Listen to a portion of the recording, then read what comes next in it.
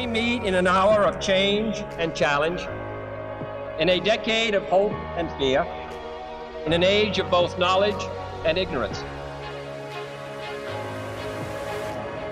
If this capsule history of our progress teaches us anything, it is that man in his quest for knowledge and progress is determined and cannot be deterred.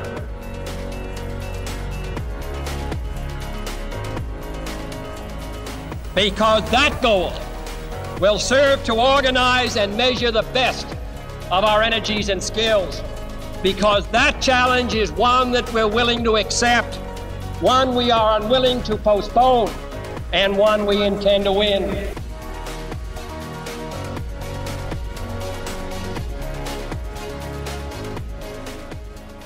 Everybody, welcome to the next episode of the Energy Impact Podcast. We are joined today with Keith Bowen, wholesaler manager at Eskom. With an economics background, he is a wheeling expert. Keith, it's so good to have you today. Great. Thanks very much, Adam. Good to be here. Yeah, so let's hop in. Tell us a little bit about your background. Have you always been in the energy environment, in the energy vertical? When did economics and energy come together for you? Yeah, well, I started off in Eskom as a programmer. So when I started in 93, so it's quite a while ago, in the IT area. And then I got interested in the economics. My background was the computer science and economics kind of degree. And as I developed more on the economic side, I went and did postgrad economics training. So yeah, so now I'm pretty much I still do a bit of programming, but it's more about the economics and planning for the sort of power sector. All right. So Eskom is located in South Africa. We've got an international listening base. So for those of you who don't have too much familiarity with the country, here's a few quick stats. It is 471,359 square miles, which means it's a big country. It's halfway between the size of Texas and Alaska if you need a framework. There's 11 official languages in it. It borders Namibia, Botswana, Zimbabwe, Mozambique, Eswatini, and Lesotho. Keith, tell us a little bit about Eskom because not everybody's familiar. Okay, so Eskom is pretty much the monopoly service provider for electricity. It's been going since the 1920s and sort of over time, particularly before 94, was amalgamated into this large entity that was responsible for the bulk generation, bulk transmission, and distribution of electricity. We have municipalities, large-scale local government, who do most of the reticulation into the lower level of customers, but still the bulk transmission is done by Eskom, and we at the moment are just over 90% or thereabouts of the generation output in South Africa. So 90% of the generation, who is accounting for the other 10%? Is there IPPs or independent power producers? What's the framework look like? Yeah, so historically, we've also had quite a few of the industrial customers would be able to self-supply. So we've got Sasol, Sappi, a large industry that could do their own generation. So that was the bulk of it historically. But since 2013, we've been running a program for particularly renewable IPPs.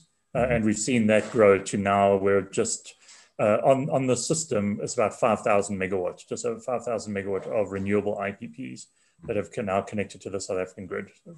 And is the system still bundled? If Eskom was originally doing generation, transmission, and distribution, does it still play a role in all three segments, or are things shifting a bit? It still, at the moment, plays a role in all three, but there was a roadmap that the government put out about a year and a half ago, which now sort of starts the framework of creating subsidiaries, separate subsidiaries for generation division, transmission division, and distribution division. And that kind of ideally kind of moves in that framework towards sort of competition in generation and having an independent or more independent transmission company, which handles the buying and the transport for generation. So if Eskom's generating 90% of the country's electricity right now, what are we talking about in terms of numbers? So in terms of our peak demand was still about 10 years ago was about 36,000, just short of 36,000 megawatt. Mm-hmm. At the moment, the rated capacity for generation, Eskom generation is 46,000 megawatts. But a lot of that isn't always available, and we have some performance issues in our generation fleet. So we struggle to meet high peaks, but it's still, our rated capacity is 45,000. We've now, as I said, we've added 5,000 megawatt of renewable IPP and another 1,000 still to come as in the process of being connected. Government's about to roll out a program for another 2,000 megawatts of renewable IPP. So the renewable space is growing quite significantly. But up till now, so that's really sort of the size that we kind of have the capacity to produce for 50,000 megawatts, but our peak is about 36. Yeah. So that brings us to the main topic of today, wheeling. So you have an IPP that decides to start operations. They win a tender, they get approvals, they go through all the regulatory processes that they need, and they're able to start delivering electricity to the grid. What happens? Okay, so the big thing, the most tricky thing that has really sort of been in our experience in the last 4 or 5 years is getting the license. So up till recently, the regulator did not give a license unless there was a ministerial determination, which kind of takes us back to kind of an intricacy of our Electricity Regulation Act, which says that the minister may determine certain capacity would either be built by Eskom or go for private generation to be purchased.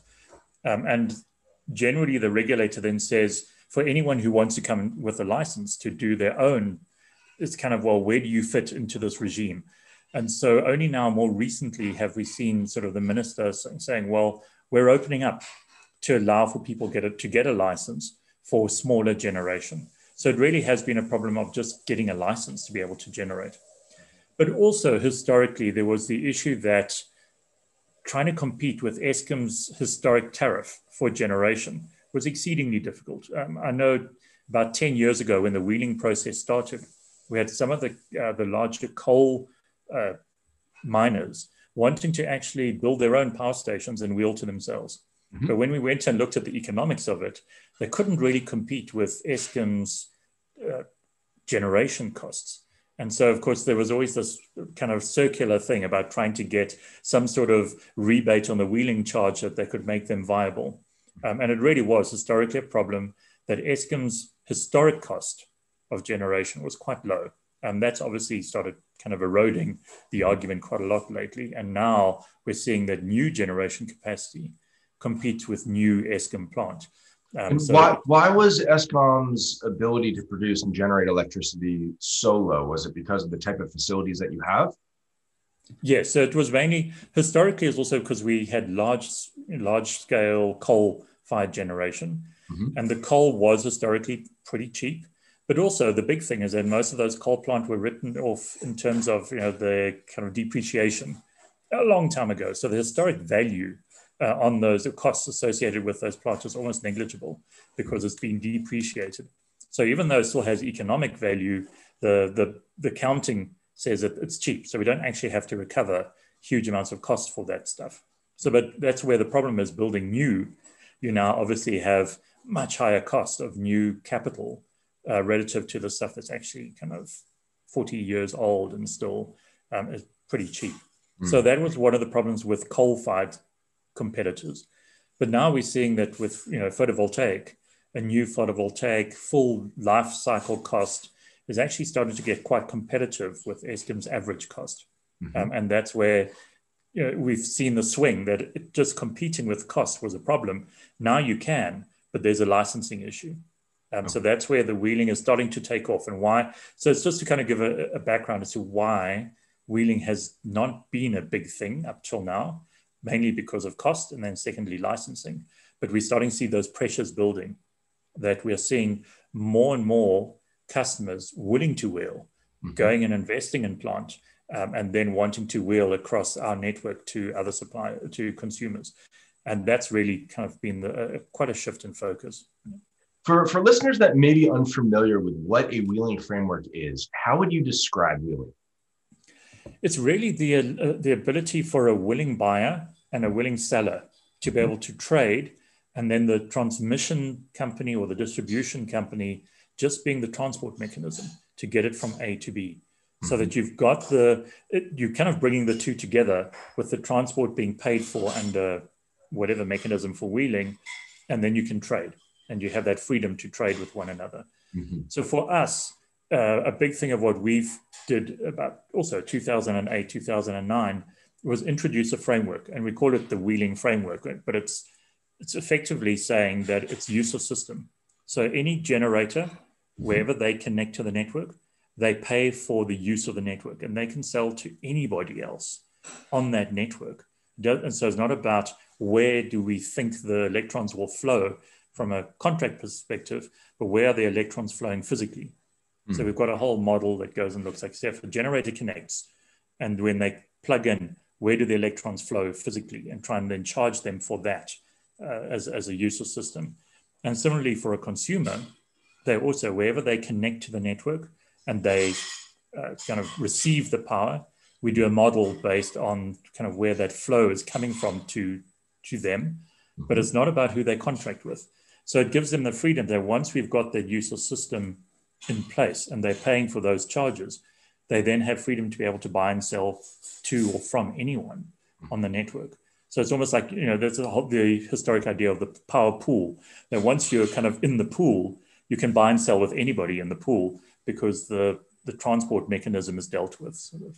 What are the conditions that are required to start wheeling and enter into the pool? Does Eskom say there are 6 things that you need to accomplish or have in place before that's allowed? Yeah, so there are quite a few. So one of them is having the license. Mm-hmm. So going to the regulator and applying for a license and getting the license. Second, we have what we call a connection and use of system agreement, the COSA. And the connection and use of system agreement establishes all the requirements we have as a transport company, as for transmission or for distribution, to deal with protecting the network.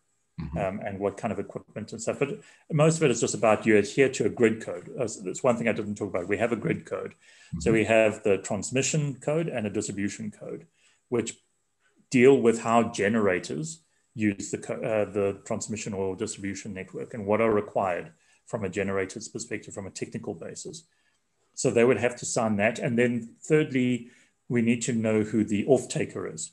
So they have to nominate who the off-taker is, so the consumer on the other side, so that we can do the reconciliation on our side. Because that's the thing, is that we're not only the transport company, we also are the retail company. So we need to make sure that when a customer, wherever they're taking their energy from, we reconcile their account so they're not paying for the same energy twice. So let's say you've got a wind farm in the Northern Cape, part of South Africa, supplying to a customer in KwaZulu-Natal on the other side of the country. We would always get the metering information from that generator and then make sure we subtract that from our bill so they're not paying for the same energy twice. But what that would mean is also on the recon side is that the customer still pays for all the use of system component because we're measuring their consumption. We're just subtracting off the energy bill so that they're not paying for the energy twice. As a result, is there an increase in the cost of electricity in total that they're paying for, or is it that the individuals and entities that are generating electricity are generating at a lower cost, which then when the use of system fees are added on, it's about even? How does that work? So again, because the network, the use of system is all about the network cost, mm-hmm. and that is independent of where you're getting your energy from. Mm-hmm. The only offset is on energy. Mm. So the network costs are as before. Even nothing's changed on the network costs. It's just now you again are just making sure that the right party is paying for the right component. And it's something that maybe is not that obvious to people outside South Africa, is that we have it enshrined in the grid code that generators and loads pay for use of system. Mm. So like as a distribution company, you'd go and say, what generators do I have connected? I'm charging them for their connection. Mm-hmm. That means I will charge less to the loads. Mm-hmm. For transmission, it's actually written that you have to do 50-50. 50% of transmission costs are covered from generators and 50% from loads. And so it means that when you've now allocated your cost for the generators, there's a geographical location signal built into it. So if you're in a high dense generation kind of component and we have to transport a lot of energy to the load, you would pay more. But if you're in a low generation kind of area and you're closer to the loads, you pay less. So that's built.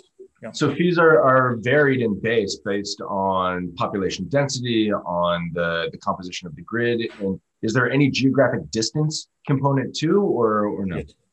Yeah, so it's all about how you use the network. So that's the whole idea of the modeling using the distributed shift factor method, going and looking at what part of the network asset you would be using when as a generator, you're putting energy onto the grid. So if you're close to the load, you would pay less. If you're in a place that's far from the load and you kind of we have to transport it over a longer distance, you would pay more. So there's definitely a very strong geographic signal in the transmission pricing. It's less so on the distribution side. And the distribution network it uses some of the transmission inputs into determining it, but there are different factors that are at play in the distribution network.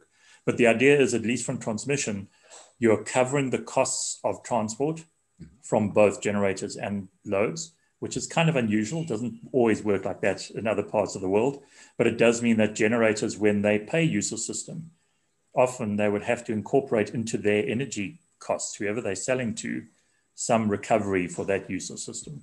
Mm-hmm. So are there any other requirements that we haven't spoken about for generators to get a wheeling system up and running? No, it's pretty much those. I'm trying to think of others, but it's basically the connection agreement, the license, and then an off-taker. We have a fair amount of freedom because, historically, we haven't had a lot of participants in the wheeling. I mean, at the moment, I think we have about 15 wheeling transactions. Mm-hmm. We've never, it's kind of been pretty static. From 1 month to the next, we know who the generators are, we know who the customers are. But we're starting to find, as people are asking questions now about a future framework, what about how quickly can I change from one customer to the next? And from our perspective, it's also that as long as on the customer side, they've also have to sign a use of system agreement and a reconciliation agreement.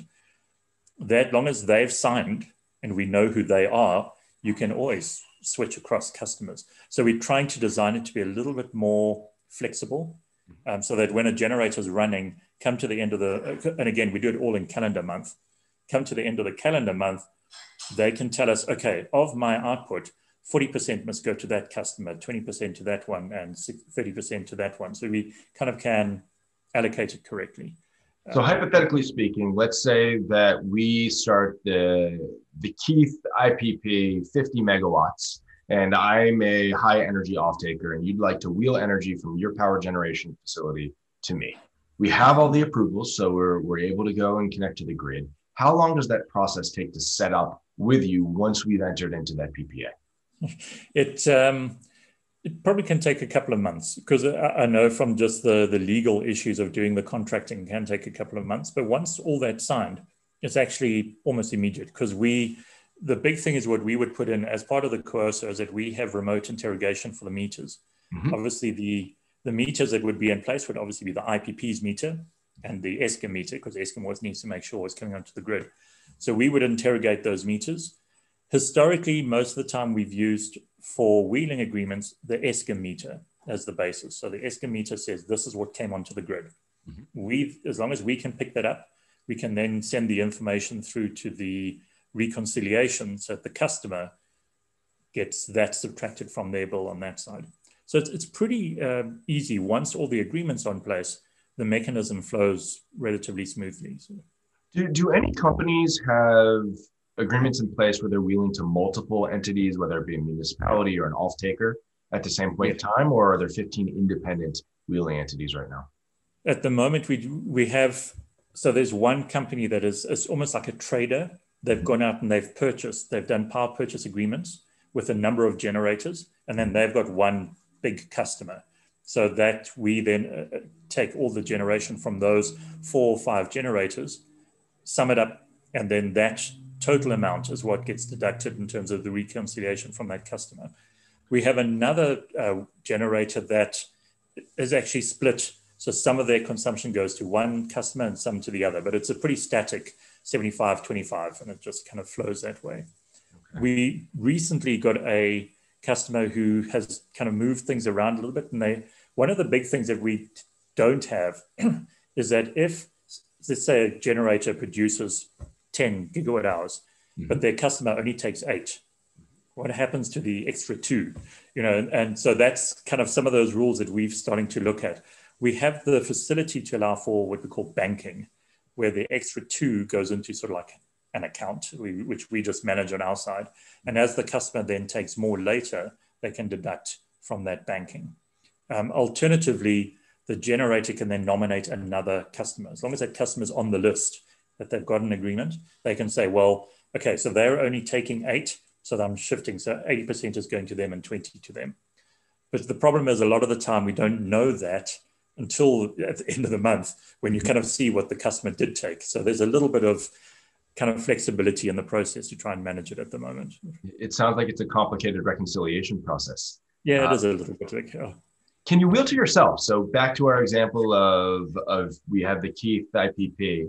If you have not only the IPP, but you also have a mine, can you send the power to yourself?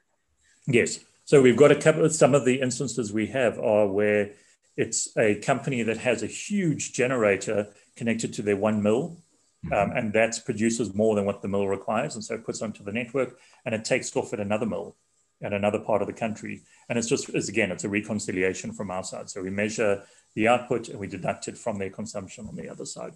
So yeah, it's completely doable. Historically, the licensing arrangement, and when we talked about what NERSA, our regulator, allowed, it was really for own use. And it was a kind of a very limited definition of own use. It had to be within the company.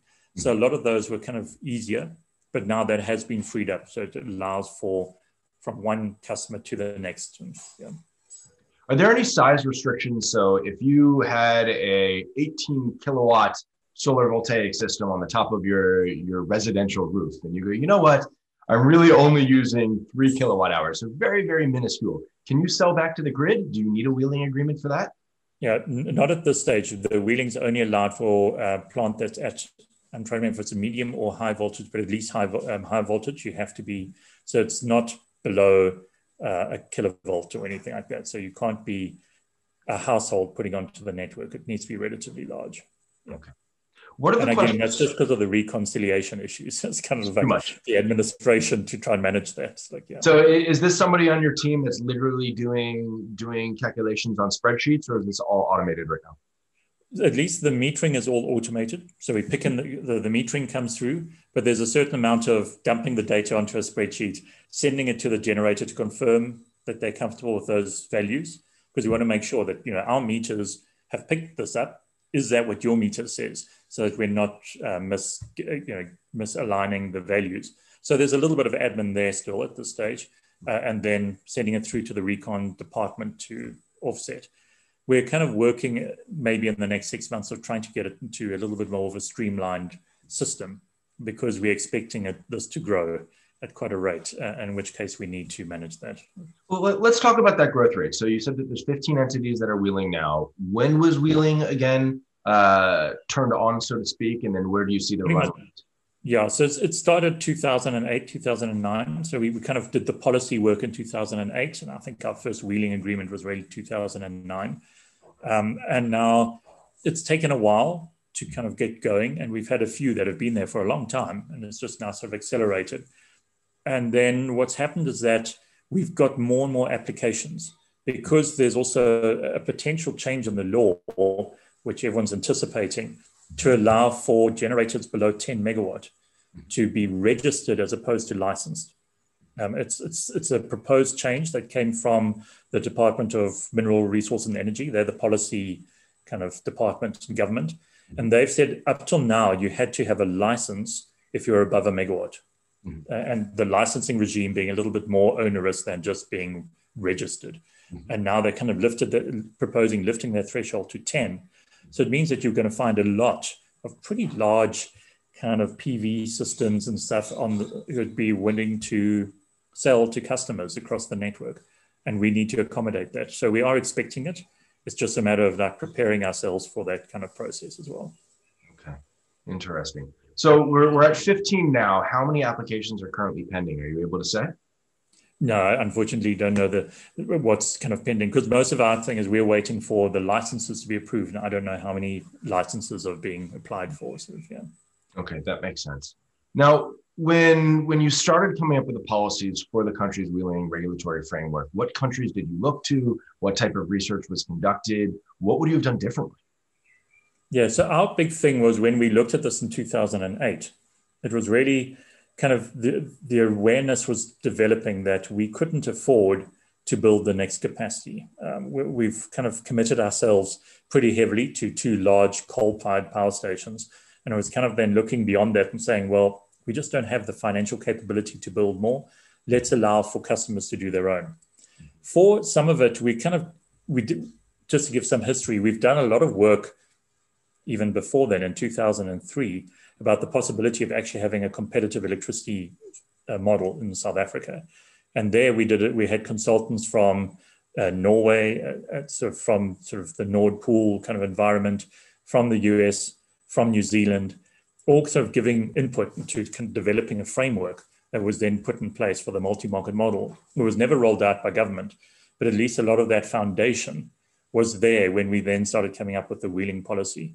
And there'd been quite a bit of work because the grid code was now in place, and at least from a transmission point of view, and I think the distribution code had just been implemented, kind of gave us the basis to look at use of system being different from wheeling. So we're not charging wheeling charges, you're paying a use of system, which gives you freedom to contract with anybody else.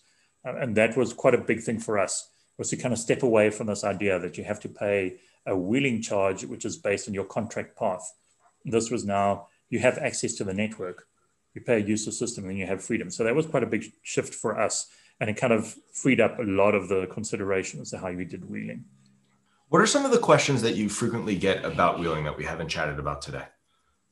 Well, one, it's definitely a thing that we are starting to think about how do we deal with, is this backup capability that if, when we, as I said, we've got 15 generators in total. I think at maximum it will come to less than 50 megawatts at any particular point in time of wheeling. But if you're now starting to get larger generators and more of them, at some point it's going to get to 400, 500 megawatts, maybe more. And then it becomes an issue for the system operator. One, do I know what's going to happen in terms of this wheeling? So it's about declaring what you're about to put onto the grid or take off from the grid. And then also being able to monitor that actually happened. And so we start talking about balancing, one being a thing, having a balancing mechanism, a balancing market to make sure we're always balancing what's supposed to come on and what does come on and accounting for that. And then the second is around the backup, so that if that generation didn't happen, is there something else to back it up if it's not there? So we start looking at sort of a capacity charge or a capacity market to, if it's not for at least reserve capacity, ancillary services, but also then just potentially any kind of generating capacity that is available for call up by the system operator if that doesn't happen. So it is, I think, a step forward now for the wheeling environment. If it gets bigger, we do need to seriously look at those two aspects more than anything else. How do you think that could potentially play out when it comes to some of the renewables like solar or wind? They're obviously intermittent sources that you have a bit of difficulty controlling the output in certain degree. I mean, if the wind turns on, the windmills may spin. How do you see that playing out? Will Eskom be able to say to some of the companies, listen, you need to hold back, you can't produce? Or is a baseload a better option for you and the operator to plan? I think the idea is that we have to be realistic that in South Africa, the future is about renewables. It's absolutely, and the concept of baseload doesn't really, it's kind of like becoming very 19th century, kind of moving past that now. So it really is about being able to predict the renewable output. And we've seen, because I mean, even as part of the IPP program that we have in place at the moment, the wind farms, the solar farms have to tell us what it is that they're going to produce for every hour the following day. And it's the forecasting capability is there, and it's actually working pretty well. So as long as those wind farms and those PV farms are taking on the responsibility of that, they will make sure that their forecasting gets better because they're the ones who have to deal with the consequences. The second thing is that balancing shouldn't be seen as some grotesque penalty that you're basically making it impossible for a wind farm to be able to generate. It's just ready to account. So if there's a backup, like they say, batteries would be a backup. that then there is the batteries are there. You've paid a capacity charge that they're always there. And then you can use the batteries. And the cost is not something to bankrupt. At the moment, our backup, unfortunately, is diesel generators. And the cost would bankrupt anyone in a second if we were to have you continue that as our backup. But in the future, you would expect that we now, as long as we have the right incentives in place, you would build the batteries, or even if it is gas or whatever as our backup, it's kind of, the incentive isn't there for generators to be more accurate, but it's not like a massive penalty that would bankrupt them in seconds. You just want to try and keep it within balance. All right. Well, Keith, what else should we talk about? I know that we have a variety of things, but we want to focus on wheeling. What's the one question that you wish that we wish we discussed? I think the one that we get quite a lot is, because people are seeing it now, and also one thing we didn't talk about is the potential for municipalities to be able to buy for themselves. It's also, there was something that was announced last year, and it's kind of still going through the process, is that particularly the large, we've got these metros, so the city of Johannesburg, city of Cape Town, Kuruleni, eThekwini, that they would be able to go out and procure for themselves. Now, the question that they're asking, and it's something that we get quite often, is that how quickly can they get the data? How do they know what the generator is doing? Because obviously from their side, they need to check the bill. So this is becoming the real thing about flows of data, the real-time flow of data. So most of the stuff we deal with is metering kind of after the fact, which kind of, as long as that's there within 24 hours, I think everyone's comfortable because they can at least see what the status is. But it is going to be a thing in the future that you've got to have proper metering and real-time flow of data so that customers can also manage themselves. So if I'm the city of Cape Town, and as we've said, we're talking about balancing on a generator, there should also be a balancing responsibility for the customer as well, that they start becoming what the term in Europe is balanced responsible parties, that they now look at it and they say, well, I'm going to consume 10,000 megawatts. So they need to be able to see, oh, I'm not consuming 10,000, I'm either more or less. How do I get myself back into balance? And all of that is around having good data to be able to manage from their side. So I think that is the thing that people are asking the question, and that's what we're trying to then focus as well, is provision of data. It sounds like that's a great opportunity for IoT, Internet of Things, of smart metering. Is there an initiative to simplify that? So you can almost require, if you are in the process of signing up for a new wheeling mechanism between two parties, you have to have a smart meter to automate that. Is that in process, or is that just something that's a bit theoretical at the time? No, it's starting to happen. And again, you can define what a smart meter is. Sort of we kind of have let's call it a relatively smart meter. It's not going to make intelligent decisions, but at least it's something that's remotely interrogatable. It's bidirectional. It can give you information that, you can dial it up in real time, but it's not necessarily going to be making decisions on behalf of the customer or the generator, but at least that it's smarter, that it gives us access to data. So there are minimum requirements in terms of the code, but it hasn't yet got to the point where we can really say we're talking about a proper smart grid as such. Yeah. Does South Africa have a merit order of least cost of generation? So if you're an off-taker and solar is, for whatever reason, a few cents cheaper than gas-fired plants or coal-fired plants, that you would default to that if it's available? Or is it, this is what it is and there's no variability? I think in terms of our merit order, if you think of it like rationally, not take into account like power purchase agreements and rates that you pay, that from a marginal cost perspective, your renewables are your cheapest because there is no movement in terms of, so they don't bid in a price. It's kind of like really, they've contracted for a price in terms of the PPA, but in terms of our actual scheduling on a daily basis, you will always take wind, PV, any kind of renewable first. Then we have our nuclear power station, which is also like marginal cost, pretty much zero. And then we start with the coal plant. And we've got some cheap, still very cheap coal power stations to quite expensive coal power stations. Then we start looking at, we don't have gas, natural gas, not a huge amount of natural gas in South Africa. So beyond that, then we've got pump storage facilities, which are already our large battery, kind of we charge at night and discharge during the evening. We've got some hydro, which is also relatively limited. But again, the hydro would also be in that renewable category where it's very low marginal cost for the hydro. But obviously, if you want to try and optimize it so it's only in your peak periods or because there's so little of it available. And then we start with interruptible load. So we have some interruptible load contracts with some of our customers. So and then demand response, kind of in the mix between those two. And then it's the diesel generators, which is kind of, it really jumps to the highest merit order that we have. So at this stage, from operating the network point of view, the renewables are the cheapest. They're always kind of must run. They're always in the mix. We do sometimes curtail renewables because what happens, particularly in winter, we have such a high peak. South Africa is very much a winter peaking system. So it's all about space heating and stuff. So we find that in winter, the demand will hit our peak. But the peak will be 7, 8 o'clock at night. And then not 5, 6 hours later, you're hitting the trough in the middle of the night.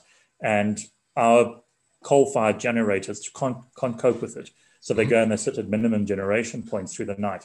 So we will often find through winter, we've got too much on the bars, where you've got all these coal-fired generators you can't get off, and then the wind starts blowing. And so what we will do is we go through this merit order again. A lot depends on the extent of the problem. But we've got some hydro that we can back off. Then we would back off the wind if we can't take a coal-fired power station off the system. How does that technically work? So you reach out to a wind farm and say, listen, we don't have room. There's too much coming on. What do they do? So we send them a signal to say that we're now issuing a sort of a curtailment signal, and they would then respond to that. 90+% of them do respond because, again, it's, the alternative is for us to just completely sort of kick them off the grid. But so they will respond by tapping their sort of output and reduce the amount. It's very rarely is it reduce everything. It's kind of, we will take, reduce by 50% or 40%, whatever, and so that we can then manage the flow. There is in the power purchase, because most of those, or all of those at this stage, are committed to a power purchase agreement with us as the buyer. So part of Eskom is the buyer's office. They get paid as if they generated. So they fully compensated. Okay, so it's take or pay. Yeah, pretty much. So they get fully compensated for that curtailment when it happens.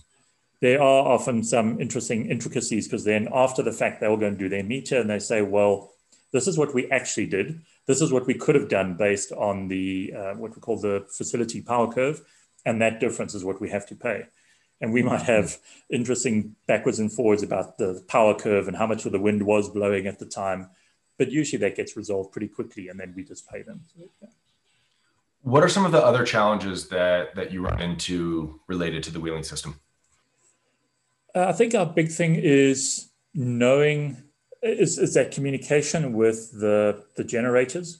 It's kind of one of the things why we want to try and improve that communication so that when we pick up the metering and we send it to them, if there's a query, they say, no, that's not what my meter says. There's something wrong with your metering.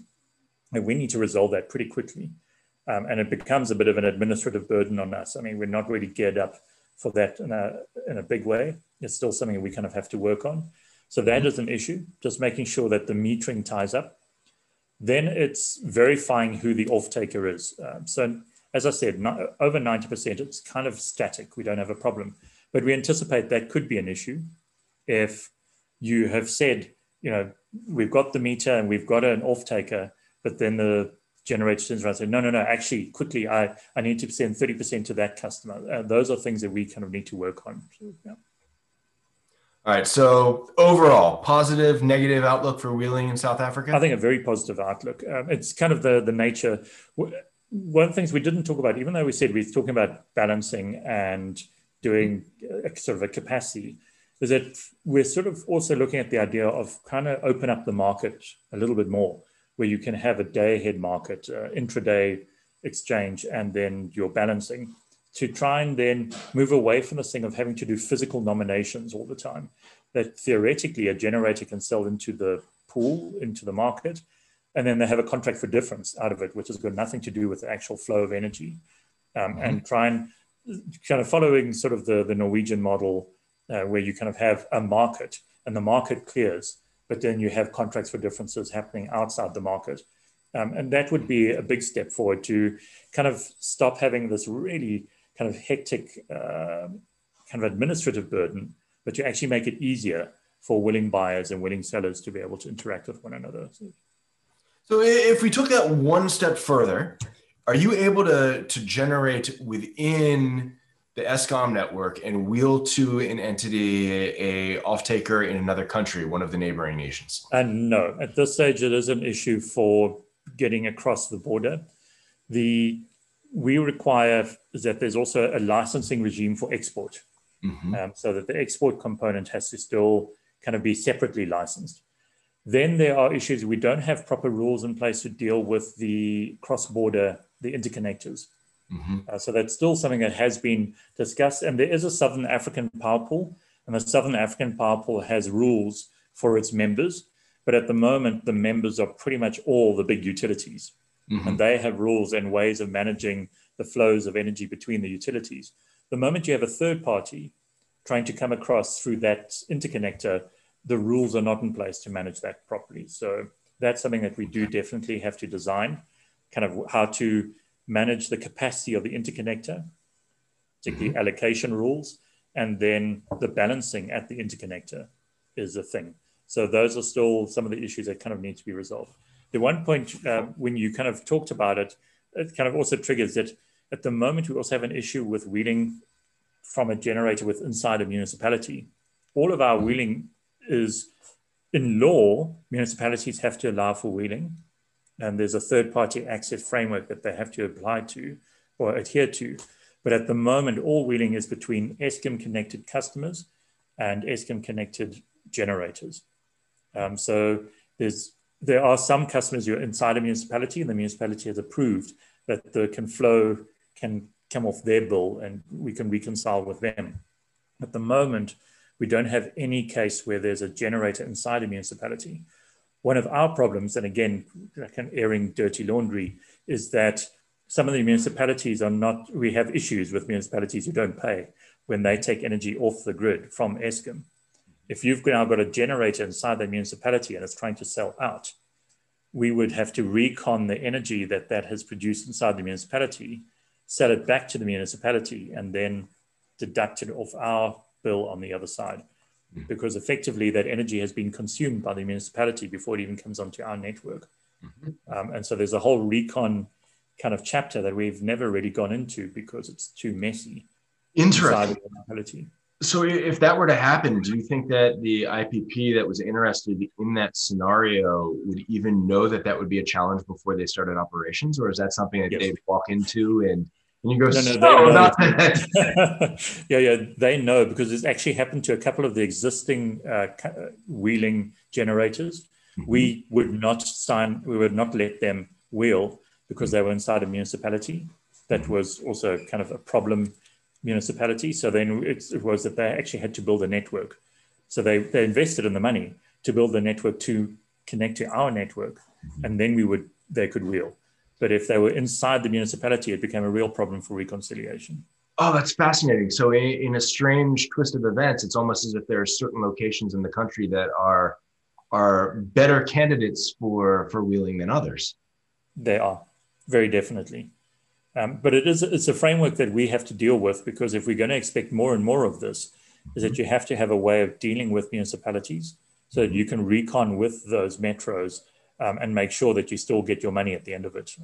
So ideally, you would want to find a close proximity to a high population dense area or a high offtake area that is not within a municipality, then enter into the agreement with Eskom and the PPA with the off-taker to set everything up in motion after you have the license from NERSA.